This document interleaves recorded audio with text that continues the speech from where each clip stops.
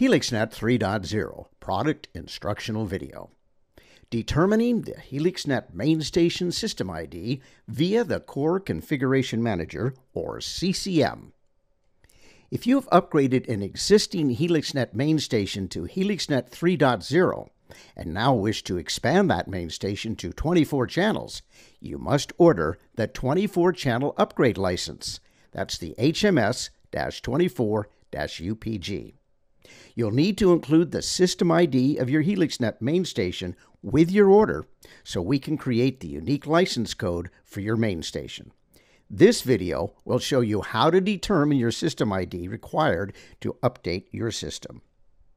Before you begin, the HelixNet main station you will be upgrading must have an Ethernet module installed. Your device, either a PC or tablet, must be connected to the HelixNet main station via Ethernet. Determine the IP address of the HelixNet main station from the front panel. You'll see Menu, Networking, Preferences, and the IP address. Open a browser and enter the main station's IP address in the browser URL from your connected device, from your PC or tablet. Now, enter the default username and password. That's admin, A-D-M-I-N. Now select Home tab.